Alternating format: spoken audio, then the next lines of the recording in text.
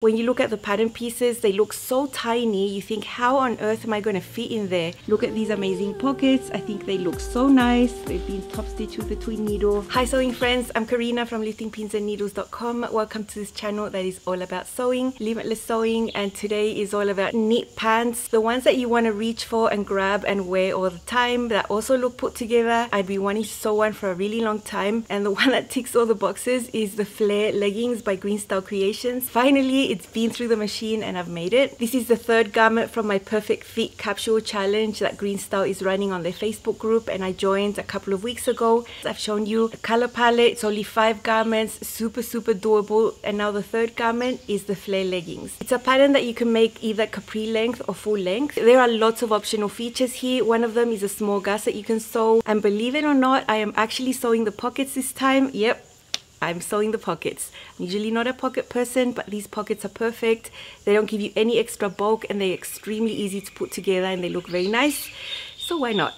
And then for waistbands, this is where it gets really interesting. Waistbands A and B both finish in a V at the front, but waistband A is only one pattern piece. It's very long. You fold it wrong sides together and then you overlap it. Waistband B is different. There is a front and a back piece. You do have side seam on this waistband, and you have inner and outer pieces for this waistband, so in total it's 4 pattern pieces for that one. You can actually stack waistbands A and B together, like sew one, sew the other, and then put them together and then sew them onto the top of the legging, but I wouldn't recommend that unless your fabric is sort of lighter weight, because you would have 4 layers of fabric in that waistband. At least with the fabric I've chosen, that would not have been very comfortable for me. Waistband C is a regular curved waistband, high rise. For this one you have an outer waistband that you cut twice, so it's the same in the front and the back, and then the inner waistband is also the same piece, but you cut one for the front and the back, so it's also got 4 pieces. Waistband D would be the easiest one. It's just a rectangle, pretty tall. It's a fold over yoga waistband. Now out of all these options, which one did I choose?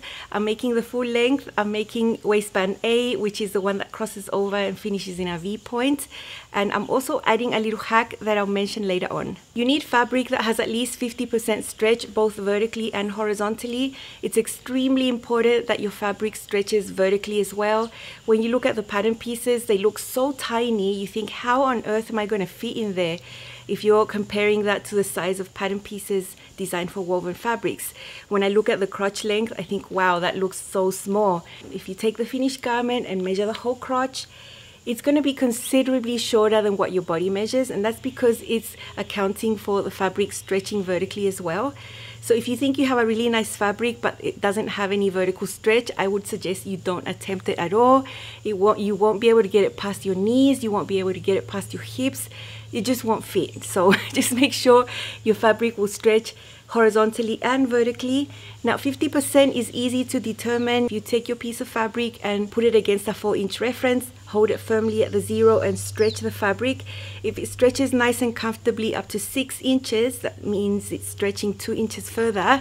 That means it's got 50% stretch. GreenStyle always has a chart like this in their pattern. So if you print that page at 100% in your printer, you'll be able to do it. But I just find it easy to do on the cutting mat because it's right there and it can be something that you do really quickly. I would always prefer the athletic fabrics. Usually you'll find a mix of polyamide with spandex or polyester with spandex, nylon and spandex. You want spandex that's at least 10% or more, just to have that stretch and recovery. It is a garment with negative V's, so spandex is really important for the garment to keep its shape and to stay close to your body and not start stretching out and deforming. Now if you want your pants not for athletic wear, if you just want them for wearing out or lounging or something, you could use heavy cotton lycra as well. At least 10% spandex though. I've made 2 flare leggings and I've chosen 2 different types of athletic knits. The first one was for my muslin. Now this fabric is pricey-ish, but not as pricey as the one I'd planned to use for my final version. This one is a little lighter. It's still very nice polyamide spandex blend. You can see the composition on the screen and it's got perfect type of stretch, really nice feel on the skin. That's black. I wanted a basic. And then my main fabric is my best athletic knit I have in my stash. I purchased it specifically for this. The feel is so nice. It's got more spandex than the typical fabrics. It's got 14%. The stretch and recovery is amazing. The compression, the texture on the skin feels amazing. Bom dia. The man collecting rubbish bags just passed by and said, ah, oh my gosh, what the heck is that? Okay, it's just like a huge bumblebee. Okay, that is what I mean about being on edge when I'm out here. I've mentioned before, when I'm outside, I'm a little on edge about things that are going on. Anyway. During these last couple of weeks that GreenStyle has been running the Perfect Fit capsule, they've had all their patterns 25% off, but it's not directly discounted on the site if you go there. You need to use a coupon code. I'm not going to tell you what that coupon code is because you need to visit their blog post on their site for it. So I will leave that link down below so you can find the coupon code and get your patterns for 25% off. Maybe you want to get the flare leggings. Always find all the information in the description box of this video. I'm very detailed. I write dates, I write everything. I have all the links. The link you see there is my affiliate link, of course. If you click through there and go and make your purchase, I will get a commission back, and I'm very grateful when you do that because it really does support the work that I do here on YouTube. Sizes go from B to M, and that will go up to a 57-inch waist and 62-inch hip. Now you won't just find a waist and a hip measurement here on the chart, you'll find many more, which is awesome. You find the waist, the hip, the mid-thigh and the calf, and there's also a diagram showing you where to measure your thigh. You know, not everyone has the same proportion that all the measurements are going to fit into one size. Now you'll find a lot of files when you get your pattern, and that's because there are 3 length options here. The petite has an inseam of 28 inches, the regular has an inseam of 31, and then the tall version an inseam of 34 inches. It's not that it's the same pattern piece that just gets longer to make room for your legs. No, it's just totally separate pattern pieces, and I think that's really great because I think it's accounting for the drafting everywhere overall, so that the knee reference on the pattern is at your knees, you know, the hips are at your hips. So I think that's really great. I chose the tall version, although my inseam is not 34 inches. My inseam is between the regular and the tall. So I just printed out the tall, and then I took off 1.5 inches from the tall version. About the sewing, you use 3/8 of an inch seam allowance. You can sew the majority of the seams with your serger, although I always go in and do some of the things with the sewing machine. I had it in my mind that maybe the flare on the leggings was too much, maybe, or maybe not. Anyway, that was what the muslin was for, so that I could see. And definitely I thought I wanted to bring them in a little bit on each side. That means on the side seam and the inseam, and that is super easy to do. I had marked the knee reference that is on the pattern onto the fabric itself, and it was actually at my knees, and it was really easy. You can see a diagram here. The black line is the original flare, and the red line coming in is from the knee reference all the way down, just taking an inch off at the side seam and the inseam. Very easy adjustment, and this basically just turns the leggings into a straight leg instead of being flare. Now if you like the flare, go ahead and make them with the flare, and if you want even more flare, you could do that easily as well. You can see a diagram here that shows you how you could do that, and it would just be the inverse of what I did. The black line is the original line. From the knee reference, just bring it out an inch at the side seam and the inseam, taper it out. In the sewing, you will see my final version, and I decided to do a little hack, just a tiny little hack, just for fun. I wanted to do a little slit on the side seam. I'm showing you how to do that, and you can do that with any pant as long as it's a straight leg. Quick mitered corners, general construction. Let's hop into up close and so personal and see how this came together.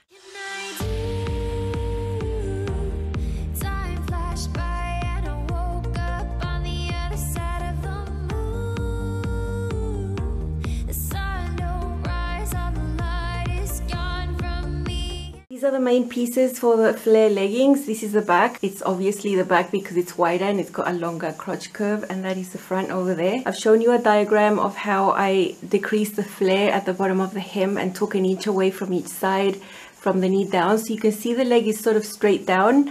And because the leg is sort of straight down, that's why I want to do this slit detail. I wouldn't want to do the slit detail if I had the flare because it wouldn't hang right. So I'll show you what's going on down there. This is a hack you can do to any pant as long as the leg is straight, like you see it right here. Basically, this pattern uses 3/8 of an inch, and that's what you can see marked in chalk there. I measured from the bottom 3.5 inches up. Now the hem is going to be an inch, and I wanted this to be an inch also. So the original pattern would have been there on that line there. So I just measured from where the seam allowance would be, so that I had an inch there, and that is the excess that you see. If I measured from here to there, I have an inch, and I also have an inch at the hem. Basically, the slit is going to be super little, just 2.5 inches, nothing super dramatic, just a little detail on the side. And I have the same thing done to the front leg. Now I don't cut this as a total rectangle because it's hard to serge. I'm going to be serging these separately, and it's easier to serge when you have a little curve there, and then you go down like that. So I'll basically be sewing up to there, up to that point there, and then the rest will be open. And because of the width of the slit and the hem allowance is the same, I'll be able to do some really quick mitered corners, and it's going to be super neat. So the difference with these pants is that I'm not going to be serging them together. I'll be serging them separately, and I'll be using the sewing machine to do the side seams. This is the front pattern piece, and I am using the optional pockets for this one. If you weren't using the pockets, then your piece would go up to here and it would complete the hip area. You have a little pokey bit here because it's been trued,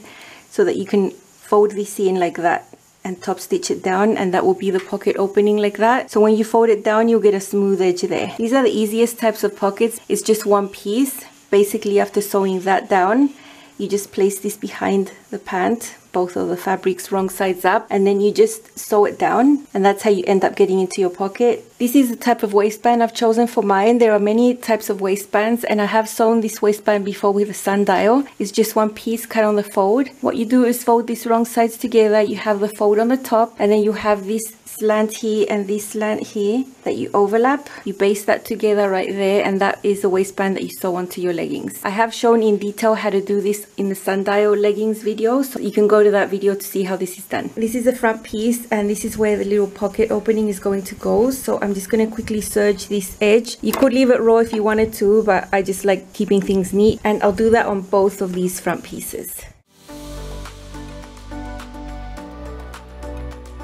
Another thing I'm going to do is serge the edge of this pocket. I'm going to serge the whole thing, the curved edge and also the side seam. This is because my side seams are going to be serged separately. They're not going to be together with this. So that's why I'm going to just do the whole thing. All this serging is optional, of course. You know, you could leave it raw. I really like the neat looking side with a serge up. Not like the fabric will start tearing apart if you don't serge it. This is my front leg. I've just serged this edge, and I'm going to fold it towards the wrong side. My fabric is pretty much the same on both sides, so I've marked my wrong side with chalk, and because I'll be top stitching from the right side, I want to keep this secure. I'm going to be doing some hand basting. I'm folding this in by 1/2 inch. This fabric is really heavyweight. It's got a lot of spandex. It's got great recovery. I'm not concerned that these pockets are going to start stretching out and collapsing. So when you fold this in, you can see this little edge becomes nice and smooth here on the side seam. I'm going to top stitch with a twin needle, and after doing that, then I can go and serge the side seams from the front. Okay, that looks neat. The zigzag formed underneath with the twin needle is going to allow the stretch, and this is what's going to be the pocket entrance. Now from here down, I have the side seam all raw, and now I can go and serge it or clean it all up, and I'll be doing that with both front legs. This is what I mean about how easy it is to have a little curve instead of a sharp angle there. So I'll repeat this with the other front leg, and I'll also serge the seams of the back. The side seams of the back are pretty straightforward. It's just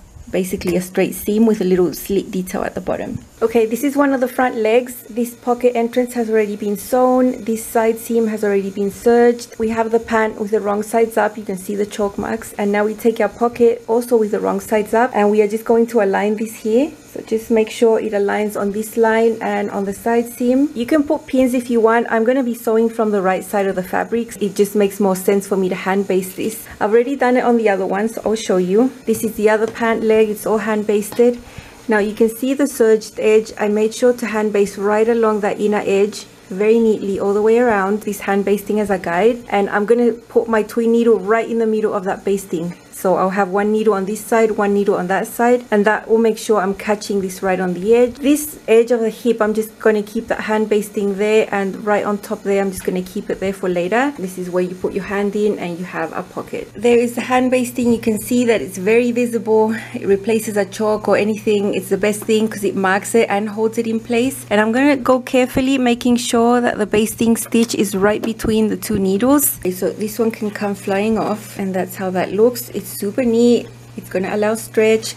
Remember, these are fitted pants. You're going to have negative E's, so it'll be fine. Now I've placed a back leg and a front leg right sides together, align the side seams. This is what we're going to sew now. Here are both legs, side seams pinned, and now we're ready to sew. I'm going to be using a shallow zigzag for mine. I have that little slit detail at the bottom, and I just want this seam open. That's why I'm using a sewing machine. I'll be using a 3/8 seam allowance. It's a really long straight seam. If you are just sewing a regular side with no details, then I would definitely be serging this. Here we are getting to the bottom where we see the slit detail, and I have a little mark up to where I'm going to sew. This is how the little slit is going to be inside. The whole seam will be open. Look, what What I've seen in ready to wear and in some patterns is that they have you serge everything, and up to a certain point you snip and then you separate this, and I really don't like that. So because I'm sewing and I can do what I like, I'm just gonna have the seam open like this. This is the back crotch, that is the front crotch. Here is the other leg, and I'm going to place them right sides together. After we've aligned that, all we need to sew now is the back crotch. This is the back crotch. I'm sewing it directly on the serger, and I'm perfectly fine with that. And then I'm just going to repeat with the front crotch. It's the exact same thing, it's just a smaller seam. Now that the side seam is sewn and both crotch seams, all we need to do is open this up, and all that's left open here are the inseams. So this is going to be super easy. Just align them, and I'm going to sew them with the serger like this and like that.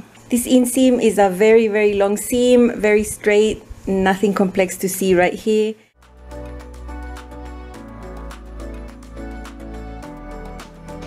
After sewing the inseam, we have the bottom, and it's still not serged. You can see the slit here. So at this point I can serge the bottom, and then I can get to work with doing the mitered corners and hemming the pants. I have shown mitered corners before, but this is a really quick refresher. Because the amount of fabric we're folding from the hem and the side is the same, 1 inch, then the method is really straightforward. All you do is multiply the 1 inch by 2, or whatever distance you're doing. Just double that. In this case it's 2 inches. So from the corner I'm going to measure in 2 inches and do a little mark there. From this corner also 2 inches, do a little mark right there, and then get a ruler. I'm just using my seam gauge because it was the fastest thing I could find, and just draw a diagonal line here from that dot to that dot there. Then what you do is fold this right sides together. You have this tip right there, you align that dot with that dot there, and you have your line already marked, and that is what you need to sew. This can be done in only a few minutes, and I think it's really neat. And you can just use a straight stitch for this. Just leave a 1/4 inch there, and now we can flip this right sides out, and we get the mitered corner for this little slit. There's just 4 of these to do, so there's 3 more.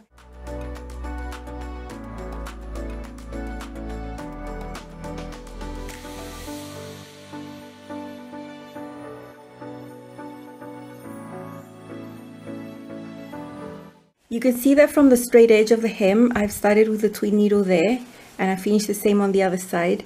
Now I don't want to do this little slit area with the twin needle because I can't pivot properly, and I do a type of fake pivot sometimes with the twin needle, but I usually reserve that for prints where you won't really see the detail. But this is a solid, and I think it would look ugly if I do the fake pivot.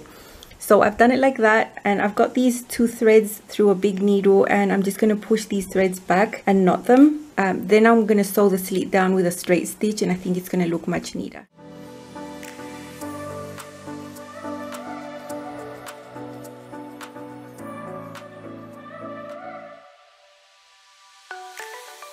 Now it's hard to show black, of course. This is my muslin. I've got the C waistband, which is just a rounded curved waistband. It's got an inner waistband and an outer waistband.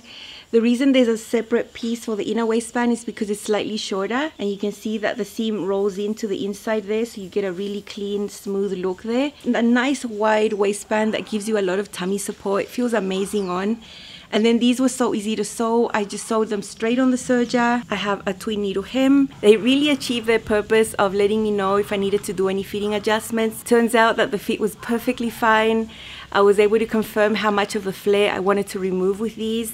And now I have an amazing pair of pants that's so comfortable to wear. Now these both leggings have been styled not as activewear for now, because they could be for whatever, they don't need to be activewear. So that's how you see this one styled. This is my muslin for the flare leggings from GreenStyle. This is a tall file, and I've chosen the curved waistband. It's super comfortable, it's nice and wide. I find the fit is great. The only thing I did after sewing them was taper the legs in slightly, both on the inseam and the side seam. Very satisfied with these black staple supplex pants. The fabric is amazing, and they'll work for any occasion.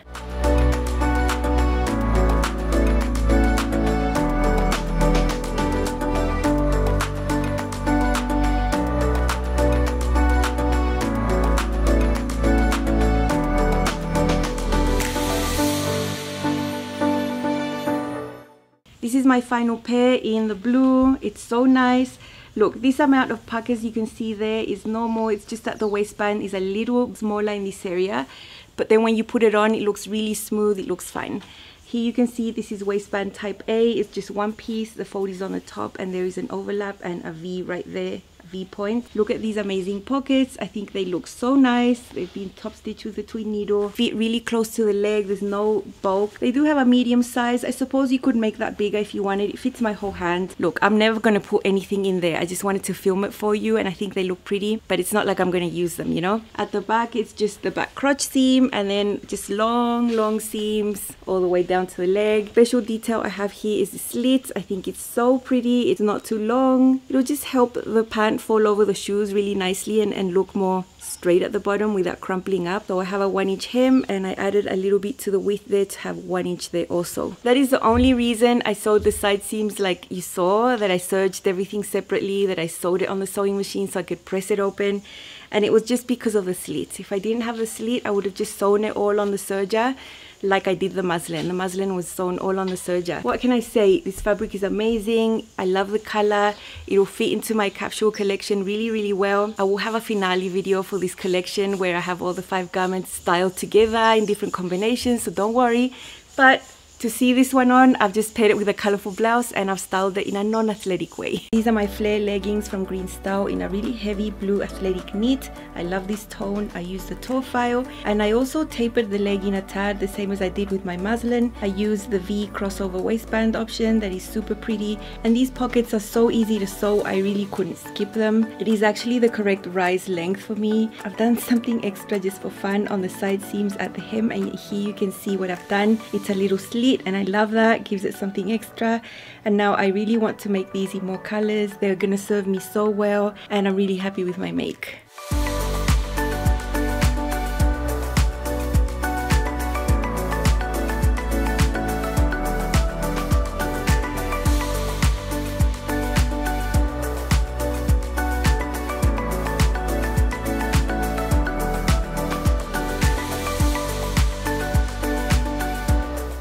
What can I say? I would love to make these in more colors. I would like to have like a dark navy one for sure. I'm on the hunt for the same type of fabric. I'd love to make one in a brown tone of sorts. I would not hesitate to make it in a print also. A really pretty print that I could wear with solids would also be amazing. So I think I'm not done with this pattern at all. I love it. It's so nice. It's just what I wanted, and I feel the result was amazing. Don't forget to check out GreenStyle's blog post to get your coupon codes. You can get your flare leggings for 25% off. It's all linked down below. I didn't film the waistband details on purpose because I have already filmed. It's exactly the same technique. Check out the video linked right here to hop over there to see all about the waistband. I'm off to finish my sports bra. Super excited. See you soon.